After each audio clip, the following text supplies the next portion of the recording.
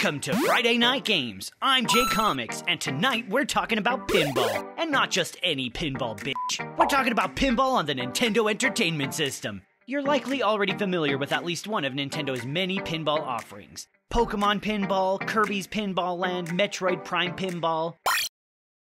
Probably not Galactic Pinball for Virtual Boy. But we wouldn't have any of these games were it not for one of Nintendo's most legendary figures, the beloved programming guru and president of Nintendo, Satoru Iwata. But before we get into all of that, since we're talking about pinball, I'm gonna need some help.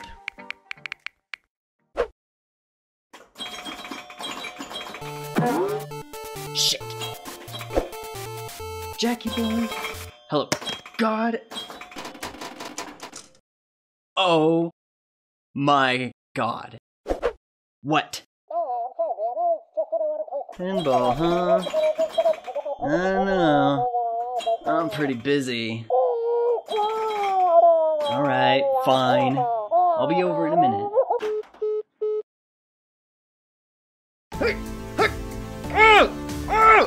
You!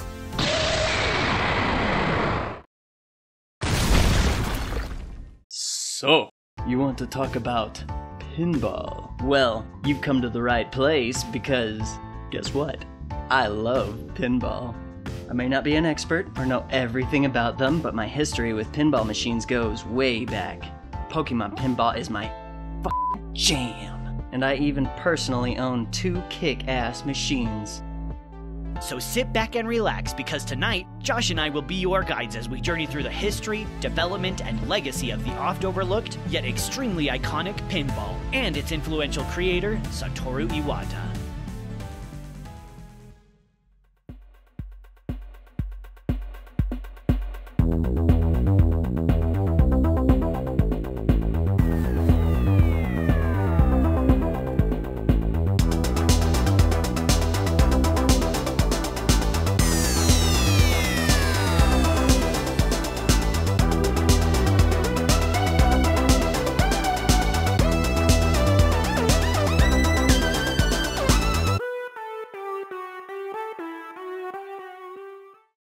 When you look back at Nintendo's earliest output on its roaringly successful home console, the Famicom, you'll notice just how much variety there was. Donkey Kong, Donkey Kong Jr., and Popeye were must-have conversions of Nintendo's most popular arcade games, while Mario Bros. Allowed for competitive multiplayer. Mahjong and Gomoku Narabe Renju appealed to an older crowd, while baseball and tennis offered innovative and fun sports titles for even more variety. And it even had Donkey Kong Jr. math.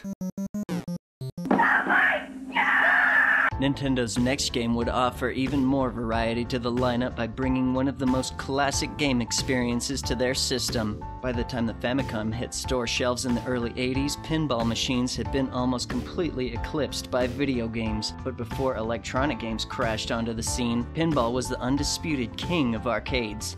Dazzling lights and the sound of 1,000 shiny metal balls bouncing off bumpers and racking up thousands of points filled the halls of amusement parks and popular hangout spots. Innovations on the classic pinball experience had been gradually increasing ever since modern pinball was introduced all the way back in the early 1900s. But before we dive even further into pinball's history, if you haven't checked out my prior videos, I highly recommend you check those videos out to get caught up first. Link will be in the description down below.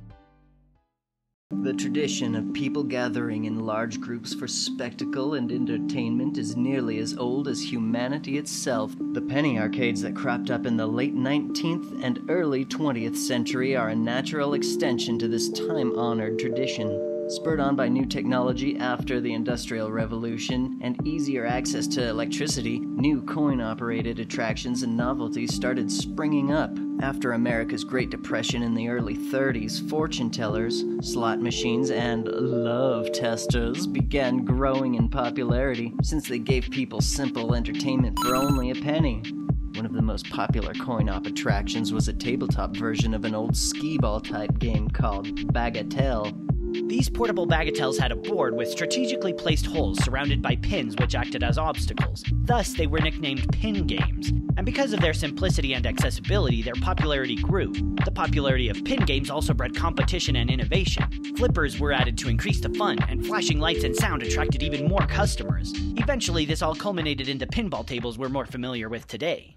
Pinball was especially popular among street youths and hooligans, with machines showing up anywhere young people would gather. And just like with comic books and video games and television and everything that's awesome and fun, a moral panic followed, and parents and politicians and priests alike saw groups of teenagers at parlors all huddled around pinball machines, and it struck fear into their hearts. Before you knew it, pinball was the harbinger of society's downfall, a boogeyman that would end common decency.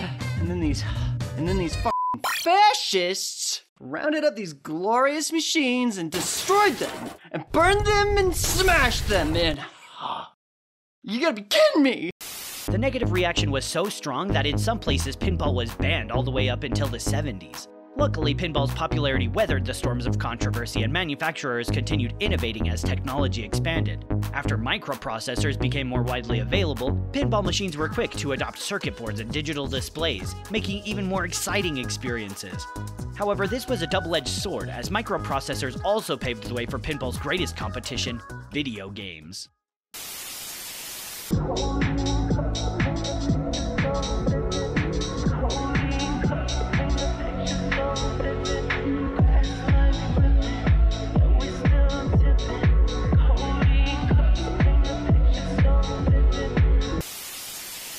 Arcade games like Space Invaders and Pong exploded in popularity, nearly eclipsing pinball in the cultural zeitgeist. Video games captured the imagination of kids, teens, and adults alike, and arcade owners quickly began replacing their old pinball machines with the high-tech and futuristic video games. But even as the rise of video games struck a devastating blow to the pinball industry, so strong was pinball's influence that it was never fully snuffed out. In fact, video games were eager to adopt the fun and excitement of pinball into their electronic simulations. TV Pinball by Exidy was released in 1974, long before the video game boom of the early 80s, and stands out as an extremely primitive version of pinball. A few years later, Namco, the people who made Pac-Man, released multiple pinball simulations to arcades, like Bombi and QDQ. Naturally, Atari would also join the fray with Video Pinball on their massively successful Atari 2600. Even home computers couldn't stay away from the influence of pinball. The Apple II, one of the most popular home computers of the 80s, released the incredibly innovative games Raster Blaster and David's Midnight Magic in 1982. But that's not to say that classic pinball machines just sat around gathering dust. On the contrary, while video games were trying to simulate pinball, physical machines were growing more and more elaborate, providing experiences that were impossible to recreate in a video game of the time. Sure, the Atari 2600 could offer you a pinball-like experience at home, but if you wanted to play cutting-edge pinball machines, nothing could compare to the tactile feeling of a real-ass machine. The video game crash of 1983 in America also helped bring video games down a peg, and allowed some manufacturers to refocus their efforts back into physical pinball machines. So it comes as no surprise that in 1984, hot off the heels of the Famicom's launch, and searching for new games to add to the console, Nintendo would turn to the well-trodden path of pinball. This wasn't the first time Nintendo had drawn from pinball's popularity. Only a few months prior to pinball's release on the Nintendo Famicom, another game by the name of Pinball was released on Nintendo's successful line of Game & Watches. It's entirely possible that both of these games were in development at the same time and intended to promote each other. Jackie Boy and I talked all about Game & Watch Pinball in our multi-screen series video, but since then, I've been able to get my hands on a physical copy. You what? Give me that! I want to see! You keep your crab claws off it, bitch! I'll show you! This is really schwazzy little shiny machine. Ignore the little... it's scratched up a little bit. The black and gold, like I said, it looks very, how do you say? When you open it up, you can tell its age by the yellowing white plastic. Classic Nintendo. But just the stickers, the sides, you know, you couldn't tell in our last playthrough because it was an emulator, right? But here you can see the side panels, you know, they're metallic, they shine, really catch your eye. The screen looks great, it works perfectly, the little robot is there. This is definitely a worthwhile addition to my pinball collection. Like I said, I've got a couple of physical machines myself, but this, you know, goes very nicely with them. It's even the same color scheme as the Lord of the Rings machine and everything. In addition to Game & Watch Pinball and Pinball for the Famicom and NES, Nintendo also released Versus Pinball later that same year for the arcade Versus system. But knowing Nintendo's history with pinball is only half the story. The other half is the story of the late, great Satoru Iwata. Throughout Friday Night Gamez, we've talked about many of Nintendo's founding fathers. Hiroshi Yamauchi, under whose leadership Nintendo entered the video game marketplace. Gunpei Yokoi, who helmed the creation of Nintendo's Game & Watch. Masayuki Uemura, inventor of the Famicom. And of course Shigeru Miyamoto, creator of Nintendo's most iconic characters, and the man who brought an artist's perspective to what video games could be. And the list goes on. But no discussion about important figures in Nintendo would be complete without mentioning Satoru Iwata. From humble programmer to president of Nintendo, Iwata's influence cannot be overstated.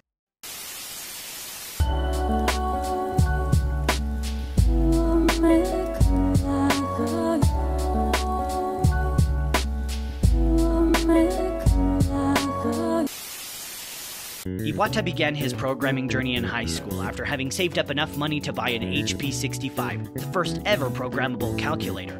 Without access to the internet or even a computer magazine, Iwata was largely self-taught through trial and error. His passion for game development was ignited when he began sharing his calculator creations with one of his school friends who eagerly played each one of Iwata's games.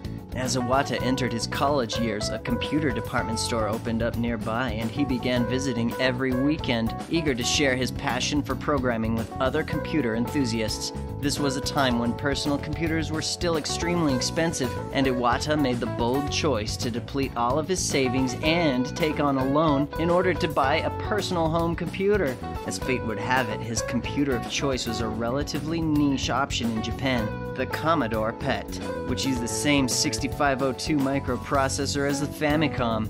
During Iwata's third year of college, the store manager approached him with a part-time job offer. Bringing together the store's enthusiasts and employees, Iwata's manager formed his own company, HAL Laboratory, cheekily named because HAL are the three letters preceding IBM. Through his work with HAL Laboratory and his college studies, Iwata continued owning his skills, and after graduating, he joined HAL full-time. Iwata was immediately enamored with the Famicom upon its launch in Japan, and he wanted a crack at programming for it. As luck would have it, a friend of HAL Laboratories was able to hook Iwata up with a meeting at Nintendo, and before he knew it, Iwata was working on his first project for the Famicom, Pinball! So how's that? Honestly, I could keep going. I have a lot of... No! That's enough. Alright, let's just check out the manual. Be a pinball wizard! Holy shit! Jesus! I'm ready. That's just what the manual says, alright? Calm down. Give me that! Let's just look at the rules. Okay, here they are. Oh my god. We know how to play pinball. It's pinball. Yeah. It's not gonna be hard.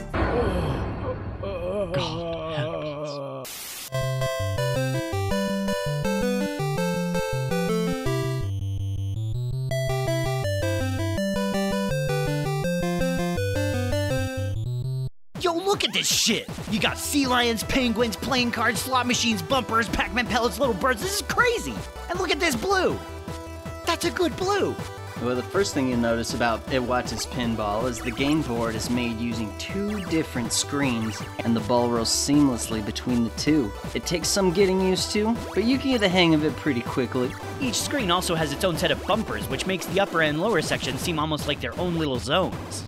Like with any pinball game, you'll start off by shooting the ball into the playing field and smashing it around just to see what happens.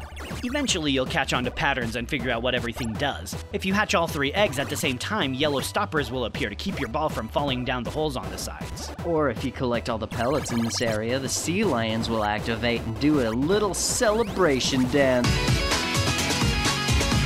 And earn you a bunch of points! And in pinball, all you have is points. And glory.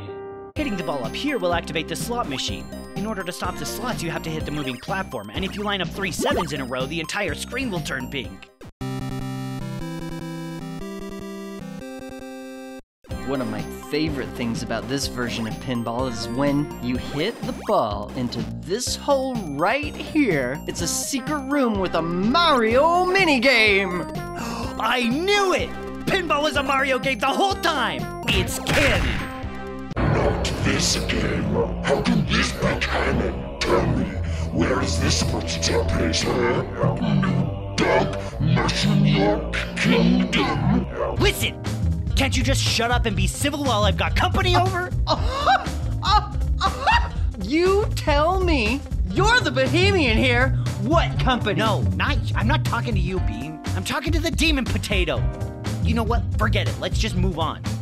Aside from the original arcade game Donkey Kong, pinball is one of the few appearances of Pauline. Even though it's a small cameo and she's relegated to a damsel in distress again, it's really cool to see Mario's first flame get another outing. Peach hadn't been invented yet, so Pauline, referred to here as Lady, same as in Donkey Kong, is still Mario's girlfriend. This is also the game that established her having brown hair, where it was previously orange. In this minigame, you control Mario at the bottom of the screen. You use the little platform he's carrying above his head to bounce the pinball into the number lamps. They'll change colors when you hit them, and if you can match all of the colors in a line, it will decrease the size of the platforms Pauline is walking on. Eventually, the platforms will become so small that Pauline will fall down, and you have to catch her and guide her safely off screen. Successfully saving Pauline will net you 10,000 points, and the minigame will reset. But be careful, because if you accidentally drop Pauline or she walks off the platform, you won't just get kicked off of the minigame. You'll lose a life, okay? And you only get 3 in this game. And if it's your last life, you're fucked! You're fucked! If it's your last life, you're fucked! But thankfully, by collecting 30,000 points, you can earn an extra life. This little minigame is probably the most unique aspect of pinball. Mario's inclusion here is no doubt the result of Miyamoto's tireless campaign to try and include his chubby little creation in any game he possibly could. It's a fun addition to Nintendo's pinball that makes this version of the game worth checking out, especially if you're a Mario fan. Speaking of Mario, these blue penguins, they look very familiar. Is this the first appearance of any blue penguins in any Mario game? Is it? Now, I played a lot of single player when capturing footage, so believe me when I say this horse-ass piece of shit game! The ball constantly goes flying directly into the hole and there's not a goddamn thing you can do to stop it. It is such undeniable bullshit. The ball can be bouncing around, racking up loads of points when then suddenly, you! Oh, I'm sorry, were you trying to get a royal flush? Why don't you eat a dick instead?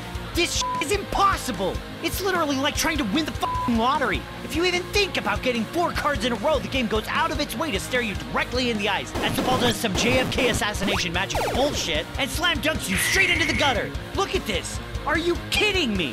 What could I fucking do? The ball's just like, bye, bitch. At first I was loving the game. I was like, oh wow, Iwata really hit this one out of the park. Look at all the things you can do. But after an hour of this luck-based garbage, I want to go back in time and slap him in the fucking face.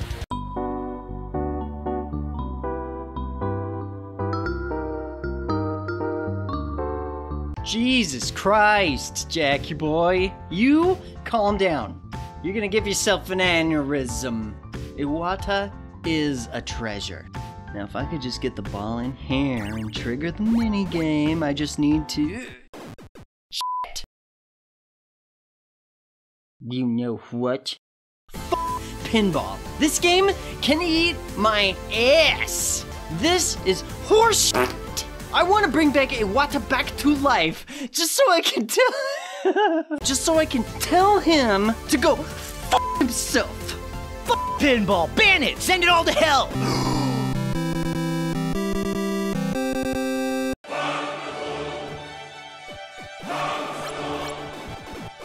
Oh my god!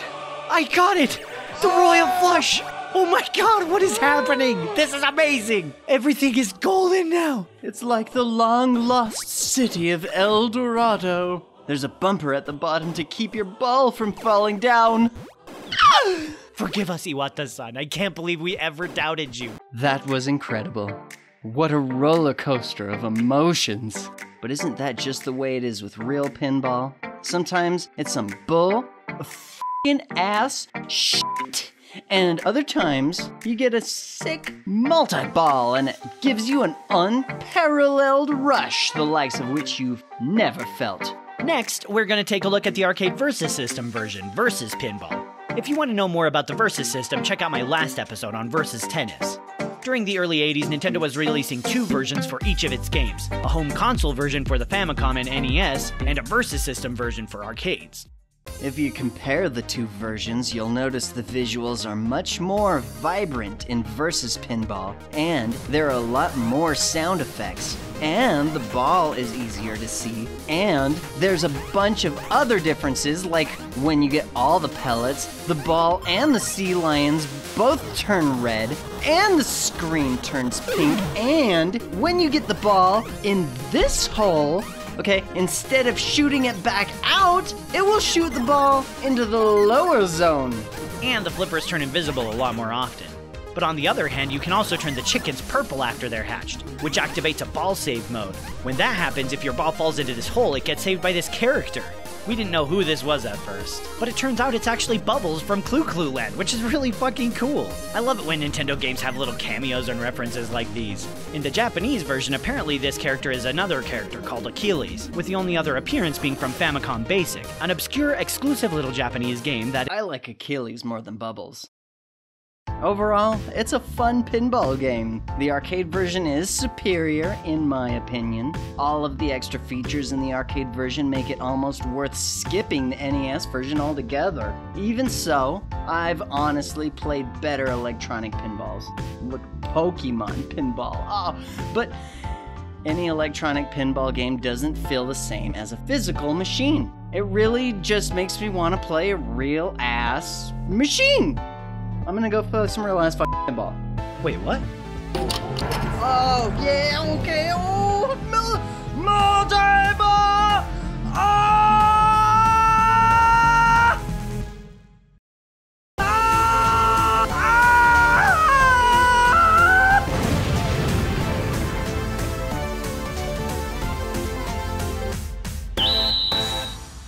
Bye, Bean! Thank you for being in my video!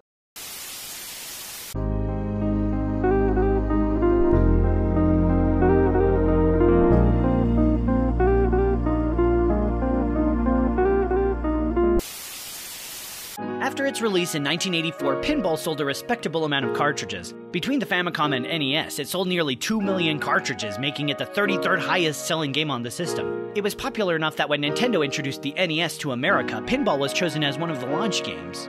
Additionally, it seems to have been either planned for release or fully released for the PC 8801 and Sharp X1 Japanese home computers. I found this advertisement from a Japanese gaming magazine which includes Pinball as one of the several Famicom games coming to the system, yet I can't find any other evidence of the game actually existing.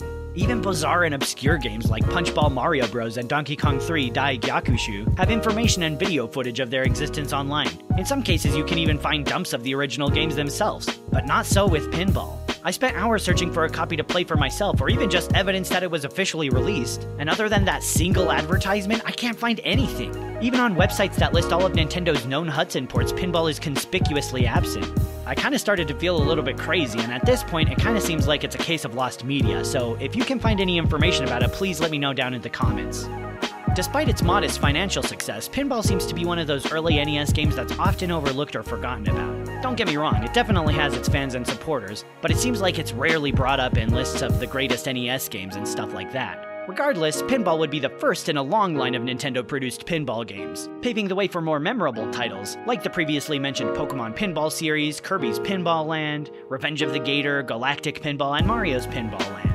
Nintendo clearly has a lot of love for this classic little game, and the number of times it's been re-released is a testament to that. The Famicom Disk System, Game Boy Advance e-reader, Wii, and Wii U Virtual Console all got ports, and it was also included as one of the collectible NES games in Animal Crossing on the GameCube. Currently, the Famicom and NES versions are available on Nintendo Switch with an active online subscription, and you can also get Hamster's Arcade Archives version of Versus Pinball through the eShop. As for my personal thoughts on the game, well, I really enjoy both versions. I love the visuals and variety it has to offer, and I especially love the inclusion of Mario and Pauline in the bonus minigame, as well as Bubbles in the arcade version.